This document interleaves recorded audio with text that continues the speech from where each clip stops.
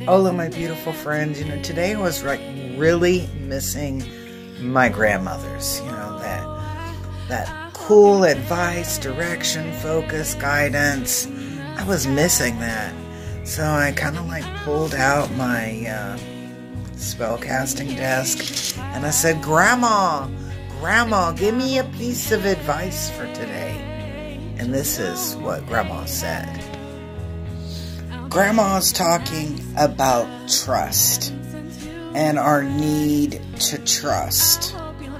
And it's more about belief and faith as opposed to trust.